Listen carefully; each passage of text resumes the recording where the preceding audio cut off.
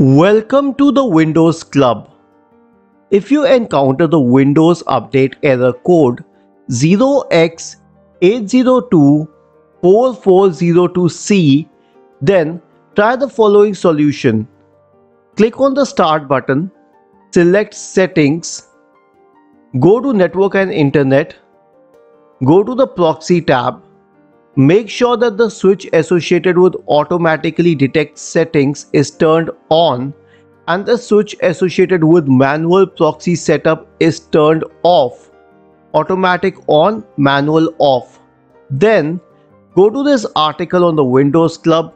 The link has been shared in the description section. Scroll down to the commands here, copy them, and then search for command prompt in the Windows search bar.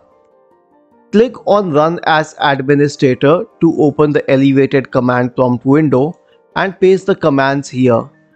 All of these commands will start running sequentially, and once the necessary services have stopped and you have started them again, then the solution is complete.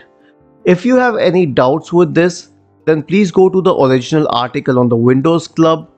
Scroll down to the comment section and write your query. We will surely answer to it. Do not forget to subscribe to the channel. Thank you for watching this video and have a nice day.